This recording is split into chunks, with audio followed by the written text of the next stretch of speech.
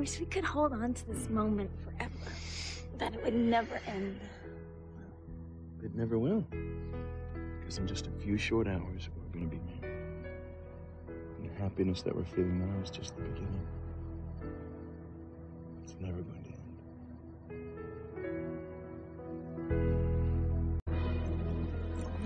That's what you think, lover boy. You know, even if she did do this, she would have told me about it. Oh, I ain't so sure about that. Why not?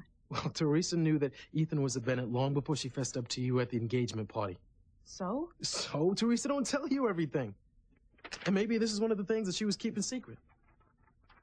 Maybe this is the reason why she didn't tell Ethan that she knew the truth before it came out. Because she knew eventually it would connect her to this email. No, Chad, I refuse to believe that.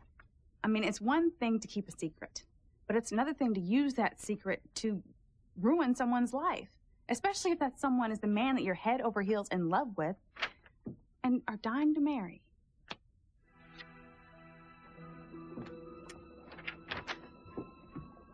Is the girl right? Is Teresa innocent? Of sending the damning information to the tabloid? Yes? Well, it was Ethan's ex-fiancee's oversexed mother, Rebecca Hotchkiss, who actually did the deed. She and her daughter Gwen have been out for revenge on Teresa ever since Ethan broke his engagement with Gwen. Rebecca secretly emailed the tabloid from Teresa's computer, knowing full well that everyone, including Ethan, would think Teresa did it. So now the ladies Hotchkiss are counting on the bombshell to break Ethan and Teresa apart, so Gwen can get Ethan back and have her revenge on Teresa as well. But will it work? We'll soon find out, won't we, Pullman? Chad, you cannot really believe that Teresa sold out Ethan to the tabloid. That she would really do such a horrible thing like that?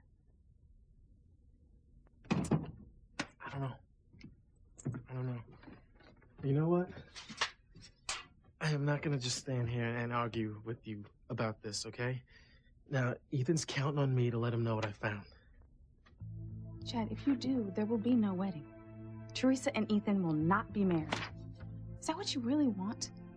It's not up to me. It's up to Ethan.